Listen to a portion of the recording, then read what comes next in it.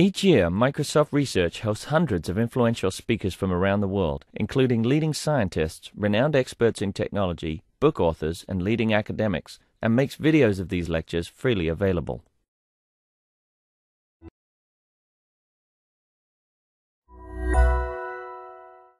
For browsing through spatially referenced breast cancer image databases.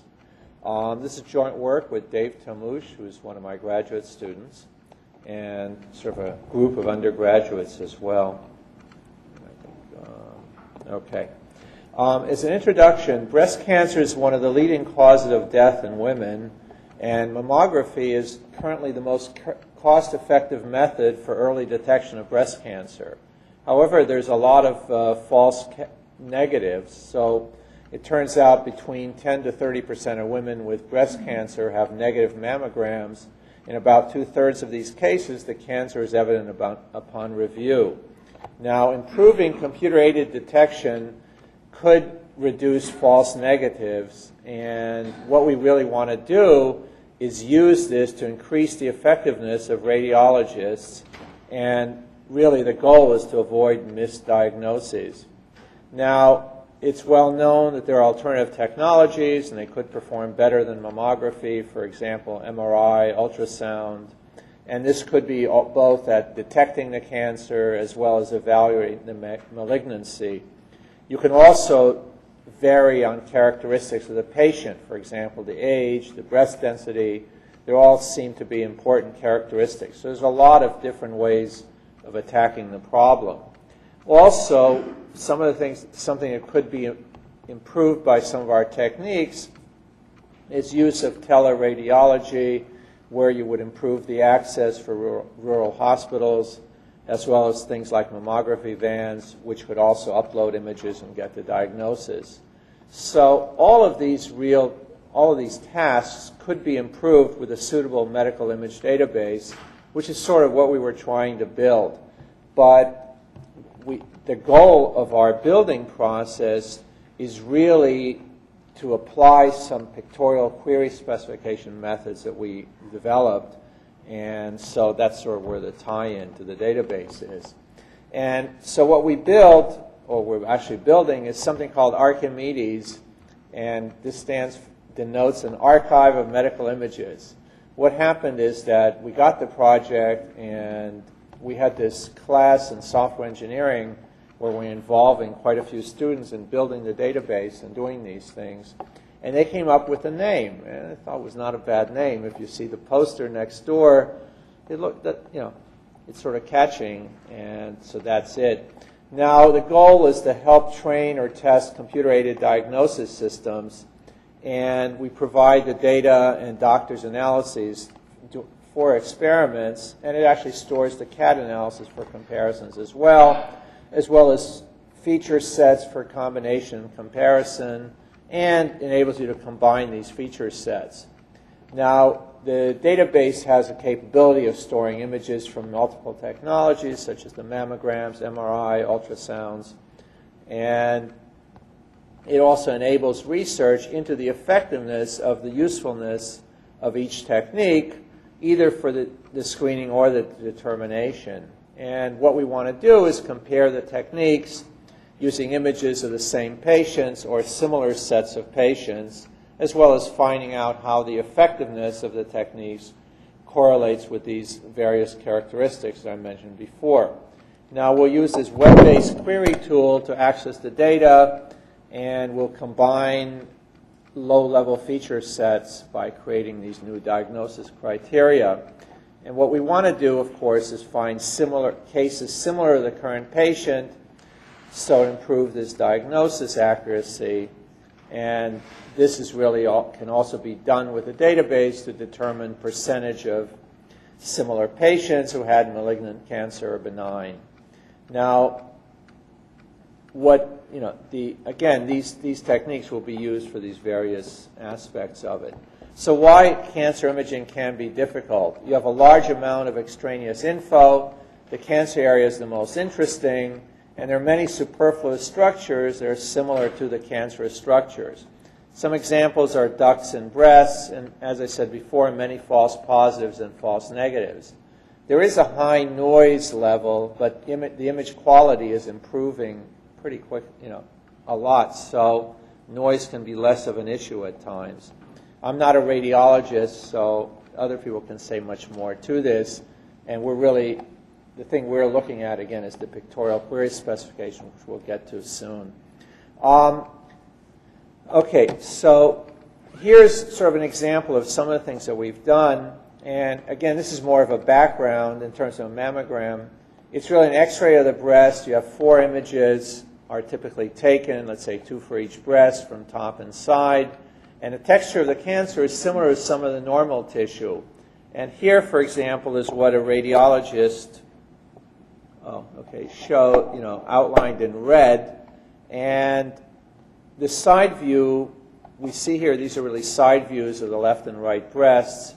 Now, the breast tissue is compressed in the imaging process, which makes 3D reconstruction challenging, but it is done at times. Comparing the images helps in diagnosing the cancer, and the image comparison, again, is necessary because the cancer's appearance is really very similar to normal breast tissue. So what we want to do is find the similar image sets. So here's sort of an example again, and here we have these tiny colored circles.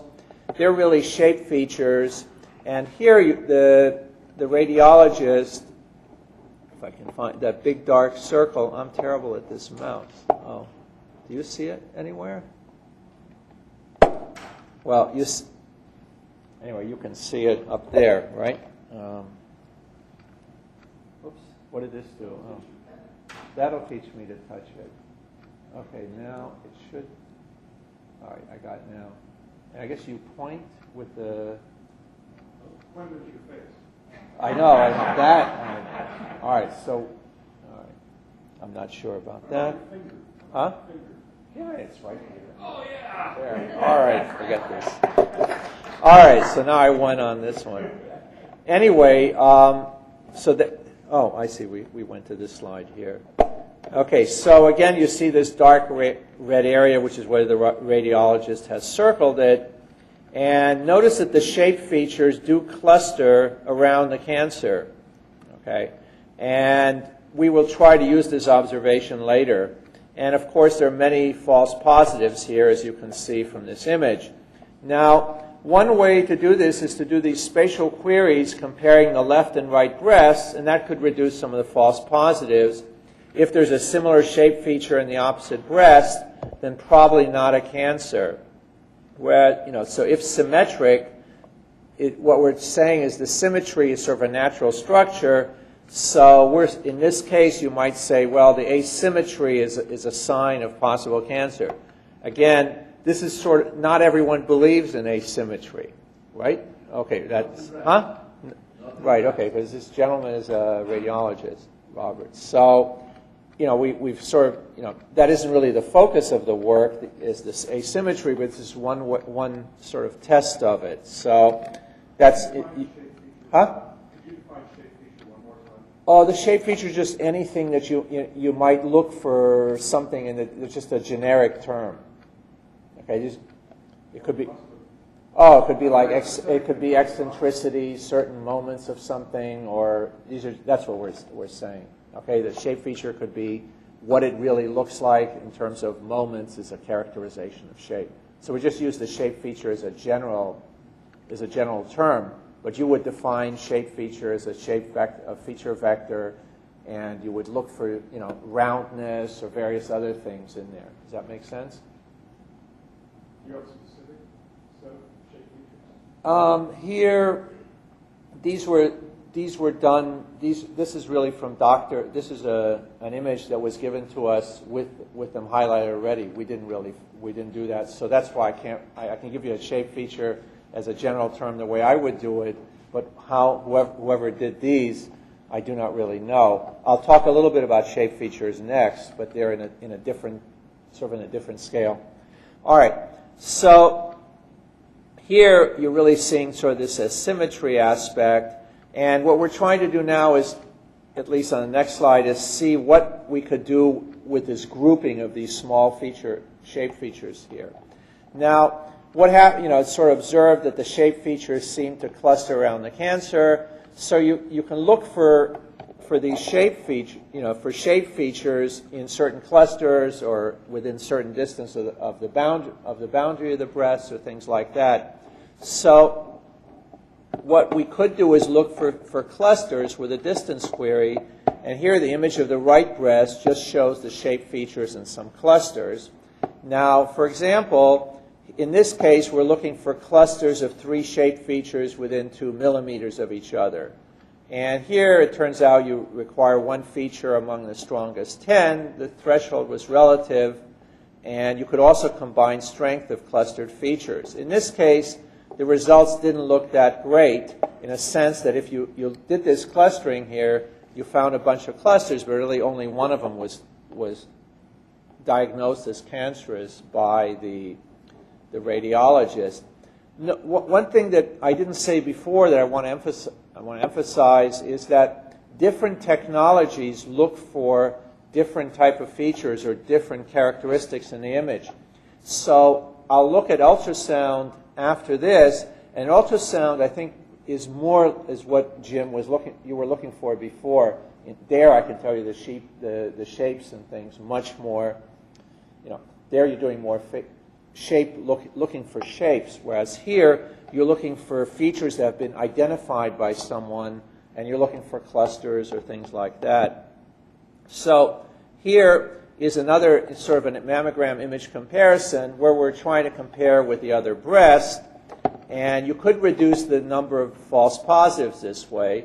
If both breasts have the same structures, then probably natural. This wasn't very helpful in this case, as I pointed out before. Our diagnosis said that, the radiologist said this was the cancerous one, these were not. When we looked for these clusters in the left breast, we only found really these 3 here. So we didn't find as many as we did in the right breast. Okay, it wasn't even the matching one. So another way of characterizing these things is to look at mammogram boundary distance. And here, it's sort of based on the observation that the spurious clusters usually appear near the breast boundary. So what we're doing now is incorporating the distance from the breast boundary, and you could say remove all the clusters that are within 0.5 millimeter of the breast boundary. And now this one seems to have worked in a sense that it did eliminate, all of these were near the breast boundary except for the one that was diagnosed as cancerous.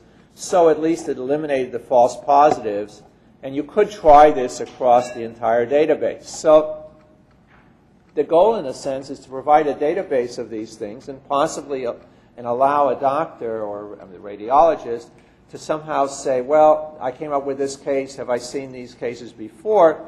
And depending on the technology, on the imaging technology, you would look for different things. And in this particular case, it's more of a clustering, looking for clusters. Next, we'll go on to more shapes relevant to really the type of things that we want to do. So this is the case here, and you can see right here, and what we've done, we're sort of showing you here, what the result was in a sense. All right, now suppose you're looking at ultrasound. In this case, the technology is the same as a sonogram, and where the images are made with sound waves. The darker area is the cancer. The outline is drawn in red. In the case of sonograms, the cancer is really detected more by the shape, by various shapes around here. So this is the important aspect of detecting the malignancy. And in general, if the shape is rounded, it tends to mean benign. Okay, whereas these shape features are important here. So it turns out that another characteristic is lobulations, and it turns out, from studies I've looked at, I think the general convention is if you have less than 3, you're okay. If you have more than 3, then you could, that's one of the key that you're looking for. And another thing that happens is that you're looking for spiculations, which are sharp edges that stand out of the border. That's another type of a feature thing that you're looking for. So here, it sort of answers, Jim, your question more about shapes. It becomes much more, just things are called shape features where someone has diagnosed them, has characterized them before, whereas here you're really looking at a shape, which is what we're more interested in. So in this case, again, the smooth border indicates benign, and the so you'll see in the next one, this one here, you have a speculation right here. You can see it, we sort of highlighted the thing here.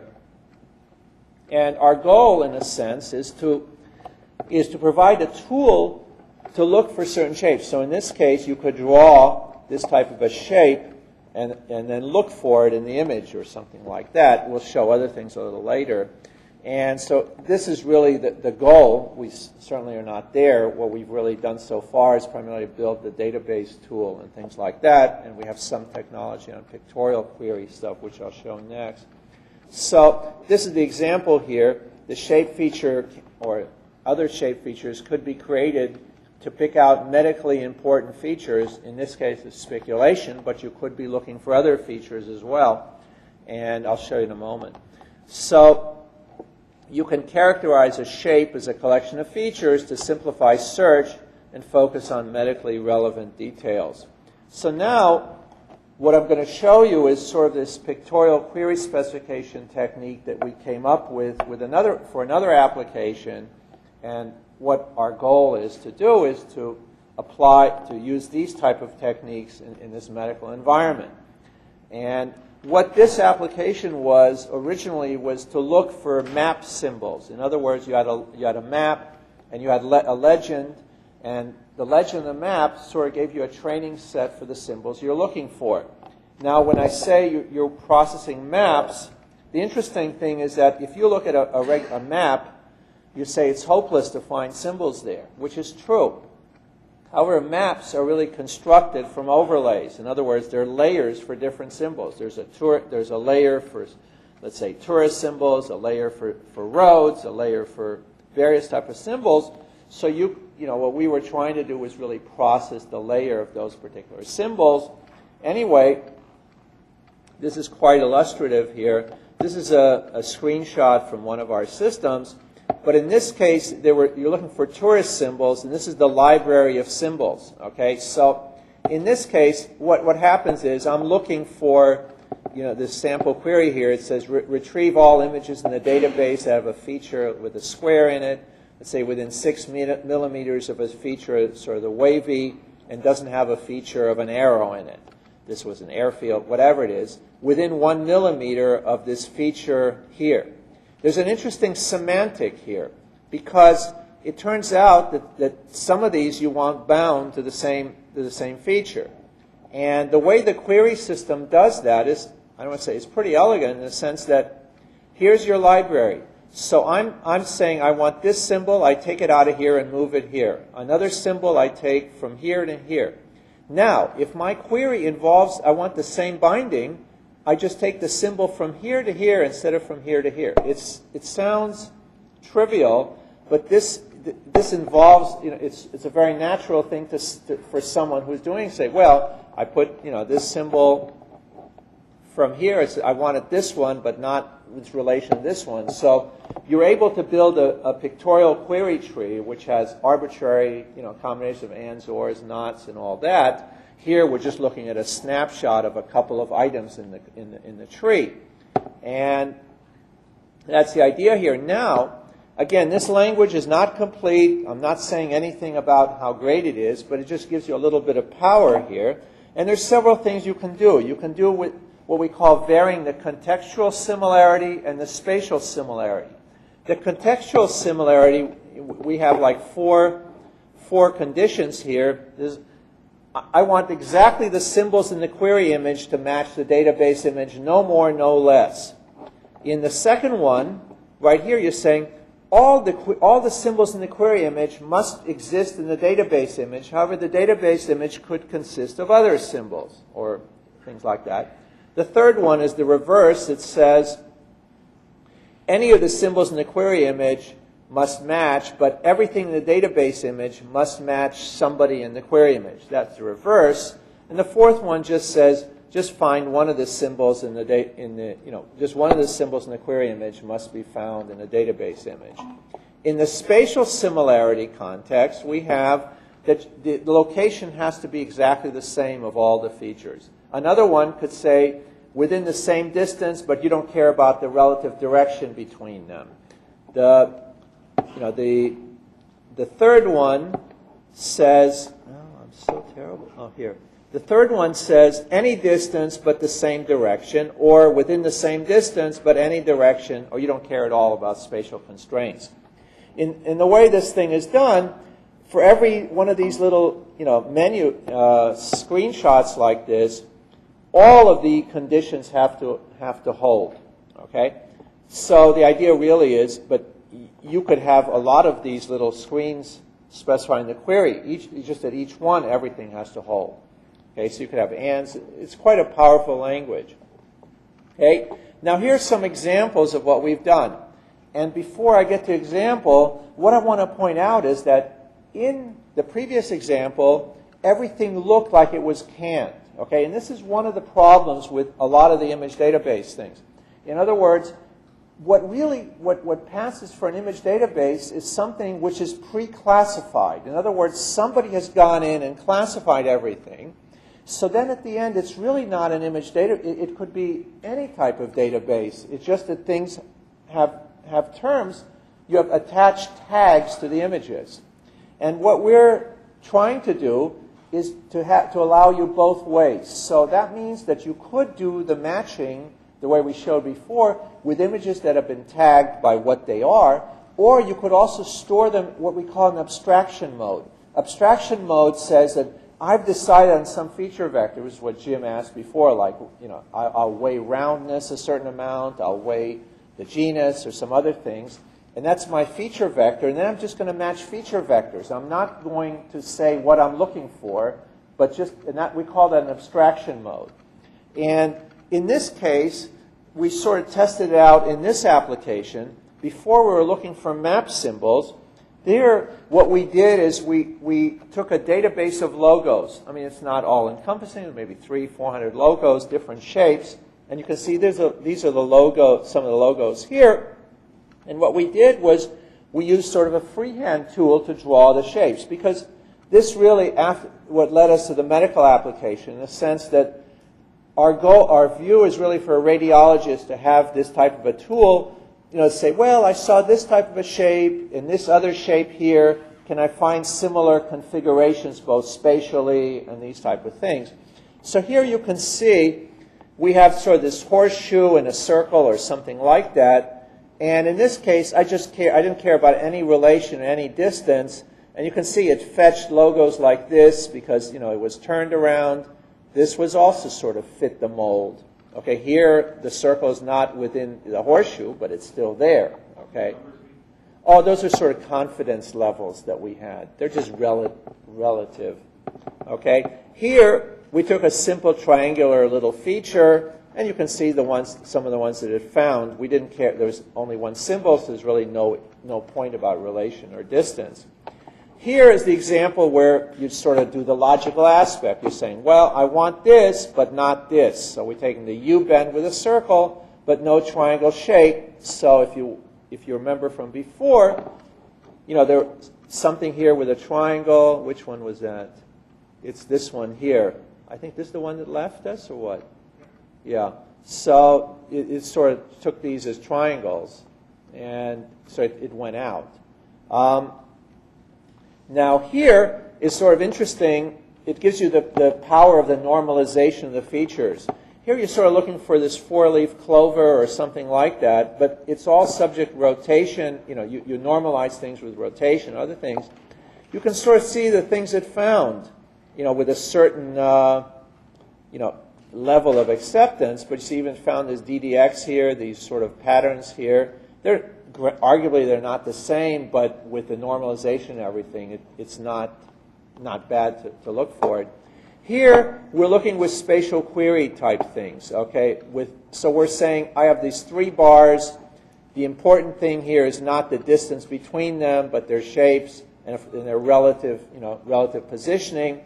And it found this Achilles here.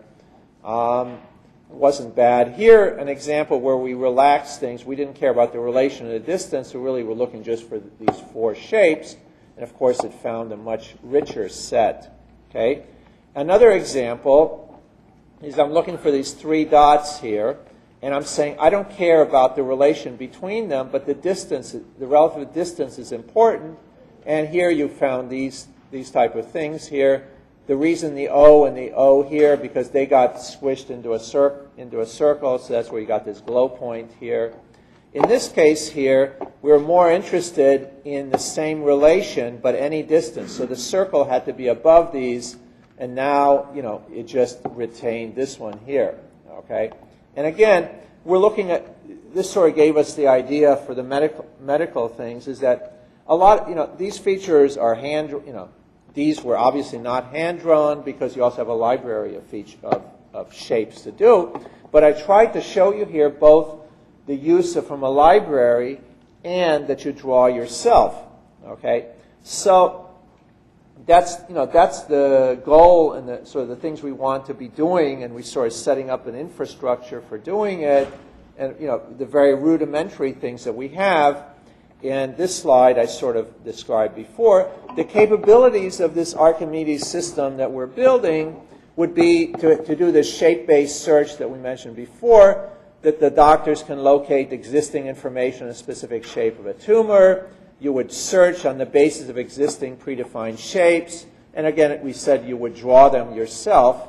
And the spatial search would be using the relative positions and the directions between them. You could also use the distance search for queries to look for clusters, as we saw in the mammogram things. There's ability to annotate the images, and that would be just to associate plain text with a particular image. And the idea here is really to have multiple users being allowed to annotate the same image at the same time. And we also would allow you to overlay image features. There's a virtual marker to highlight and draw on an image. And the idea is to have multiple overlays to capture analysis from different doctors. You could use it to test their diagnosis or sort of comparison. This also enables you to do sort of a teleradiology capability as well. And of course, there's also a text and range search capability, or at least hooks to be able to do that. So this is sort of a screenshot of what we built. And down here you would show the shapes for the query right here. Let's say you can draw shapes over an image for querying in the top right. So this would be something like this here.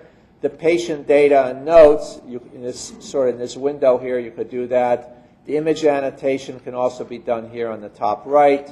And again, the types of queries, sort of a menu of some limited subset is here. And if you run a query, the results will come up with these thumbnails right here. It says search results. So you would get some of these search results here. And that's the idea here. You could also, of course, enlarge, just sort of explaining the user interface or whatever to it. And you have, as I said, you have the ability to annotate the images, as we show right here. I don't know, it doesn't come out that well, but you can see the different colors where somebody went and annotated it. And you have a drawing tool. You have the text notes at the bottom type them in the bottom of the image. And again, these multiple annotations could allow second opinions. It's also good for research. So this, in conclusions, most medical databases allow query on text only. Our goal is to start allowing queries on these databases by drawing or, more of a pictorial aspect. Also, different types of image content in conjunction with text. And we would also store, multiple annotations, feature sets, as well as allowing new feature sets to be added, and to store them in the database so that other people could possibly use it. The previous slide was about my research interests, just to point out that I really come in from the spatial side, done a lot of work on GIS, representation of spatial information, as well as searching. And we sort of got into this with this map things, which then became generalized just with the logos, with the general features. And I sort of thought that it'd be a great idea to try to apply this technology in a medical context. So there are a lot of tools, many of the tools that we use really come out of the GIS work that we've done more on spatial indexing and things like that. And some of this stuff actually runs on this SAN browser, SAN spatial database that we built. All right. And, one more thing. I'm sorry. Thanks to Microsoft Research for sponsoring us on this. And there's a group of undergraduates here listed who actually worked and built the sort of database thing, which is non-trivial. All right. Any questions?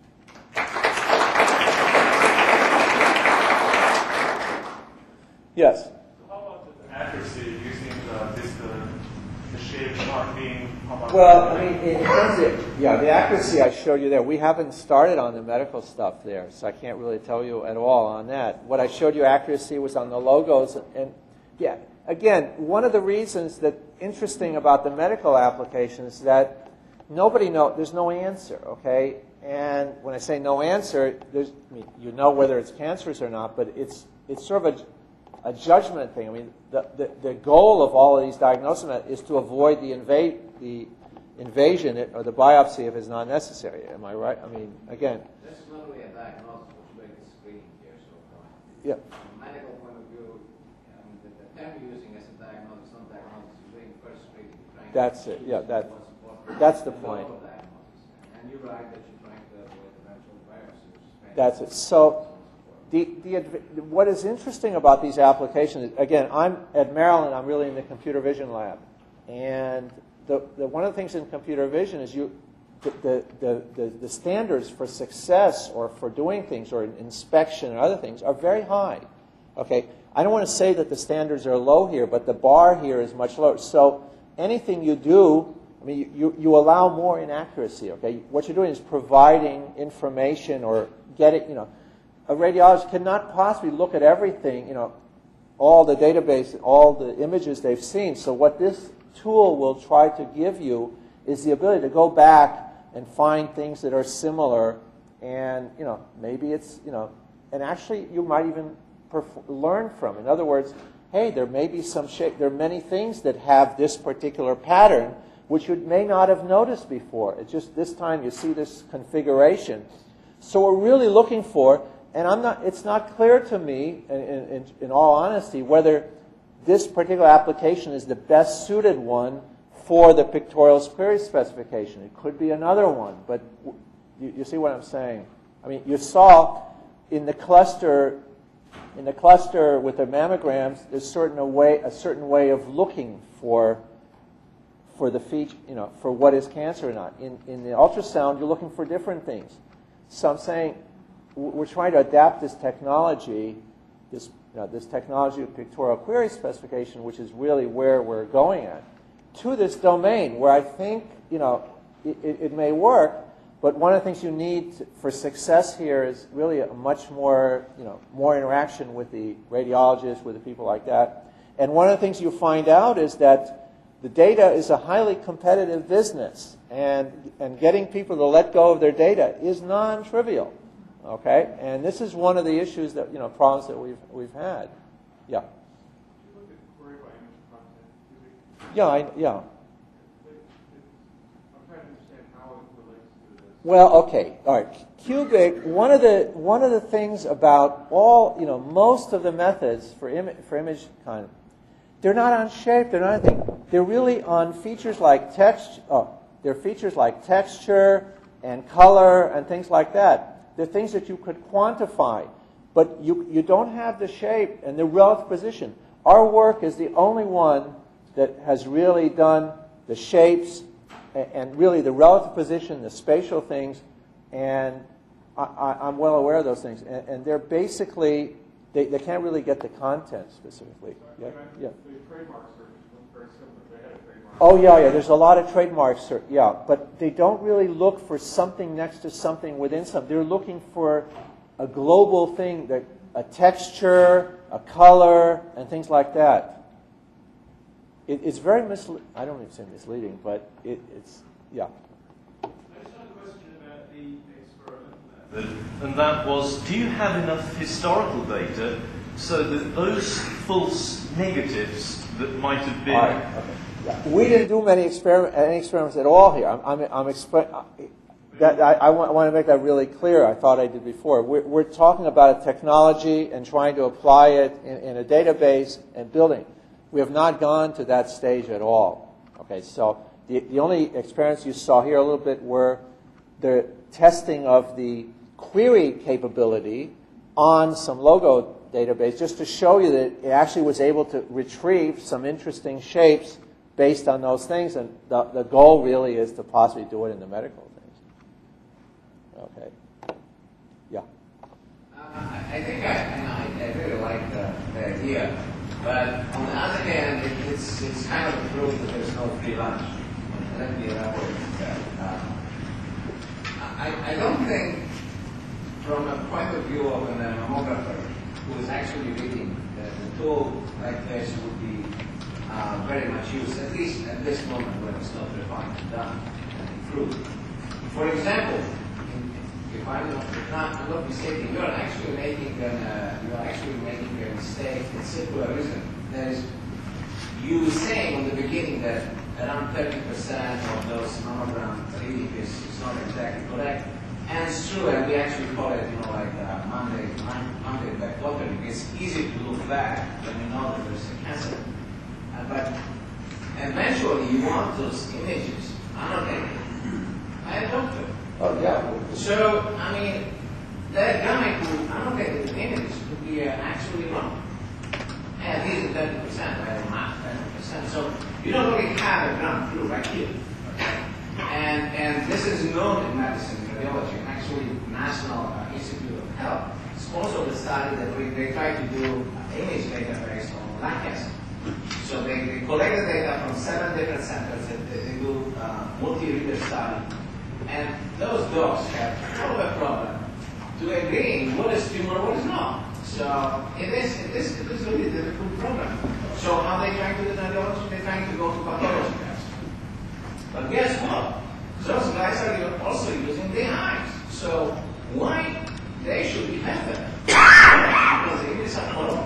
I disagree with this. I think it's fine. Why? So that's kind of rating. But one thing that I'm not sure what I understand is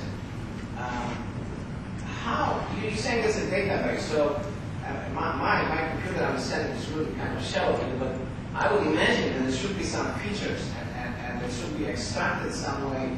So eventually you're trying to match it against whatever you already have in the database. How this part is done? How you doing this data? How do you make extraction of features? How do you sort of build them? Well, the features are things you would describe certain. I'm looking for certain features, certain things, and you would characterize. For example, on the examples with the logos or those shapes, you're saying, okay, here's a measure of roundness, here's a measure of this. These are your features. Okay, then you take these features, you construct a feature vector for them. You weight, you'll construct some weights based on their range, so that their range of values. That's your feature vector. That's what's done. Okay. So it's done. So it's not. Database is not calculated with this. You have to take the weight. Well, no. Some people may do them in advance. What we're trying to give you the ability to do here is on the fly. Okay. What most of the time is done is they don't even do. They're just somebody will say, this is this. They'll measure. Okay, as Jim Gray just said before, on cubic or things like that. You say, well, here's my texture. Here's this, and that's your feature vector. What we're trying to do is do something with characterizing shape. Okay, the shape, for example, for us is a contour. It's a Fourier descriptor with like 32 coefficients. We take the Fourier descriptor with these 32 coefficients, and it's a point in a 32D space, and that's it. Okay, so I give you an example. But our Fourier descriptor is of the contour of the shape. That's what's done in these particular things. In other examples, with the symbols like the hotel symbols and things like that, we actually use roundness and other features. Okay. Another thing that we did here, an example is on features. You ask, well, on the examples with the logos, where you have sort of known shapes. You have squares, you have other things. You could describe those various shapes as ellipses, as circles, squares, other things, and now or splines, okay, or polygons, okay. Now what you're doing now is every shape you have a program that decides what's the best representation, or as a polygon or as a spline or something like that. Once you do that, that's your feature descriptor. And what we do is we normalize to get the relative sizes. And the idea here was to give you an example of what you can derive from it. And the whole thing, is based on the premise that, well, this might be useful in medicine. And that's the thing. It's a test. I don't say it's not. We're not saying, hey, we have the tool. It's going to work for you. No.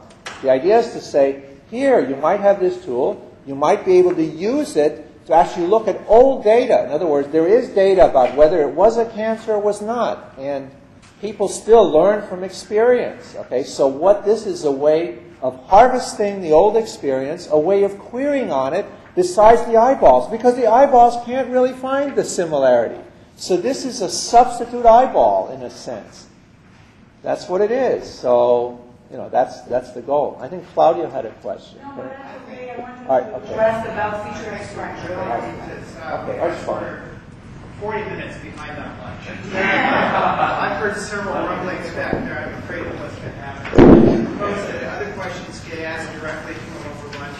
Let's all go next door. We're going to end lunch at probably 2:25 or so. So we'll try to be back.